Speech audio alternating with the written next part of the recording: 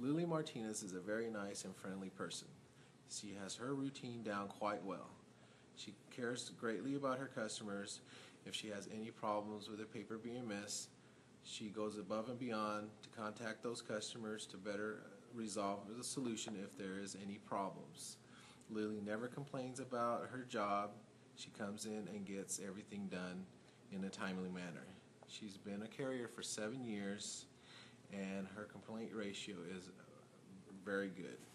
My name is Lily Martinez, and I've been with the Standard Times since 2006. I throw about 320 papers. I have 2 children. I'm married. I graduated from Angelo State University. I've been here in San Angelo since 1988. I'm from a little town in South Central Texas, Sonora, Texas. I grew up in the country, and that's about it. My hobbies include crossword puzzles. Actually, the one in the Standard Times, I save it every day and I work on it. I enjoy knitting and crocheting. I enjoy cooking, just spending time with my family, just home stuff like that.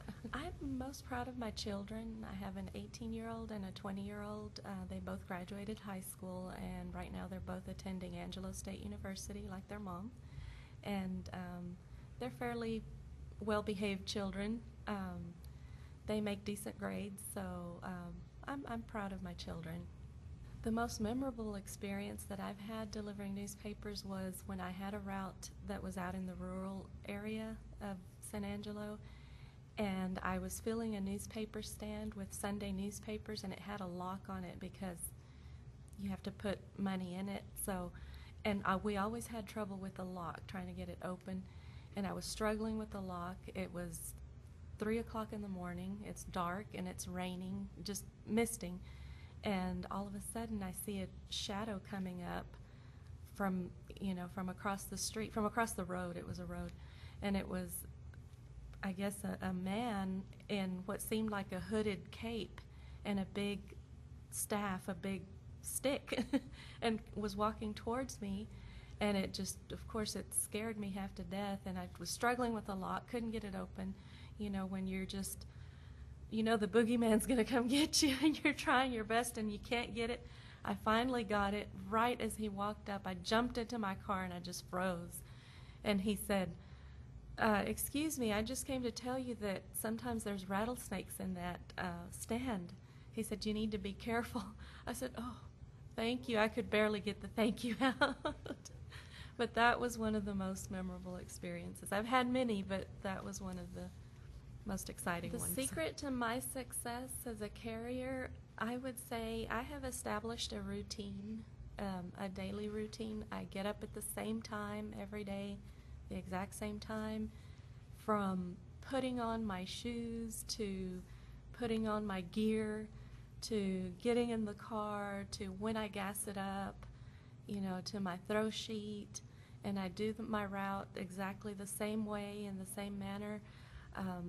To being consistent also, throwing the newspaper in the same spot for every customer so that they don't have any trouble finding it, and then you adjust, according to weather, or if there's a car or if there's something else that's in the way, then you adjust a little bit. But I would say establish a routine and be consistent in where you throw the newspaper.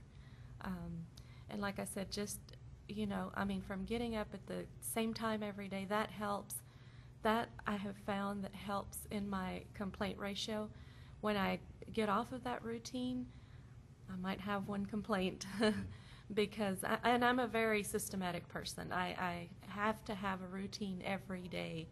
So, like I said, by establishing a routine, it helps me to think clearly and not even worry about,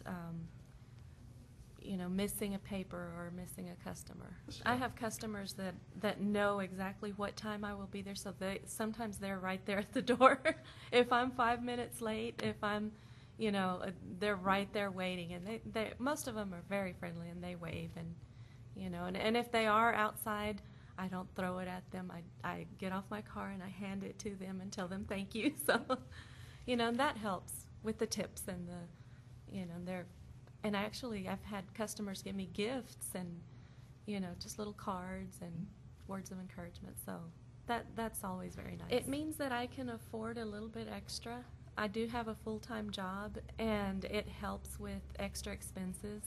Like I said, I have 2 children that are in college, you know, and it's always something. When I started, they were in school, in grade school, so, you know, the excuse was, well, they need clothes, and they need shoes, and they need extras, and then they became teenagers, and teenagers want teenager stuff, and they want the iPhones and, you know, and all of that good stuff, and the name brand clothes.